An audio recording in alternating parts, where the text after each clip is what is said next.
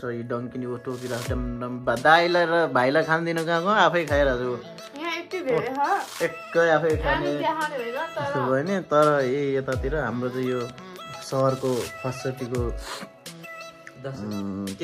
तिहार हो होइन गाइस। अब हामी चाहिँ सधैँ होइन मैले देखाएको मात्रै हो।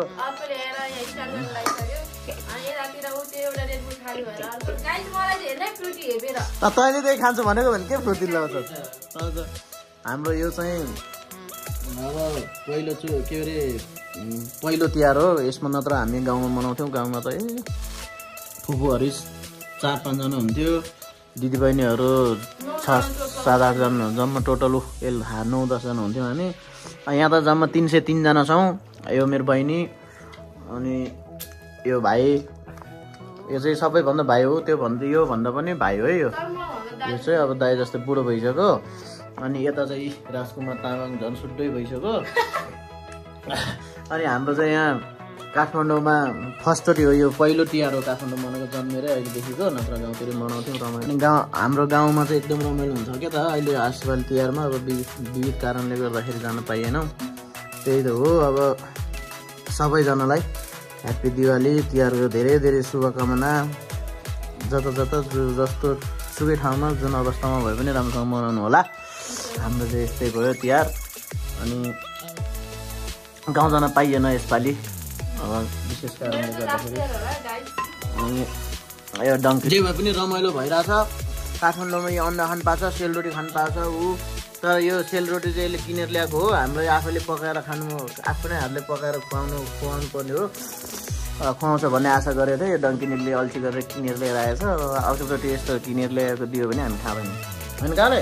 हामी खाँदैन। यसको नाम काले होइन नि फेरि। मैले मायाले काले भनेको तपाईँहरू फेरि काले नै भन्नु। यसको नाम डङ्किनी होइन, डल्ली चाहिँ हो।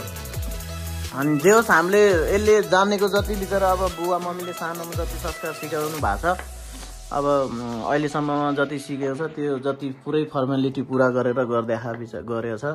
अब अरू कमी कमजोरी भनेको त्यस्तै हो हाम्रो संस्कारमा। अब तामाङको रीतिरिवाजमा जति सिकेको छ यसले सिकेको जति पुरा गरेर हाम्रो टिका लगाइदिएको छ। त्यसको लागि अब धेरै धेरै धन्यवाद प्यारी मेरी प्यारी बुइनीलाई।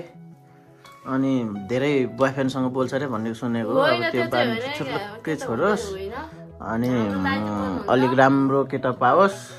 हामीले भोलि पछि गएर माइती खाल गएर थर्काउनु नपर्ने खालको परोस्। अरू त त्यस्तो हो।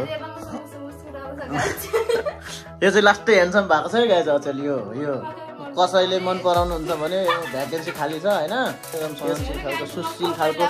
सुशील खालको बुहारी छ भने हामी यही वर्षमा झाइकुटी गर्ने तयारीमा छौँ होइन। अब कसैको छ भने आउन सक्नुहुन्छ। धेरै छ त्यही हो। अब सबैजनाले माया गरिदिनु होला। जतिजना पनि नयाँ भ्युअर हुनुहुन्छ एक कुरा सब्सक्राइब गरिदिनु होला। हाम्रो युट्युब च्यानललाई माया गरिदिनु होला भन्दै अब हामी चाहिँ माम हाम गर्न लागिरहेछौँ। अब त्यही हो।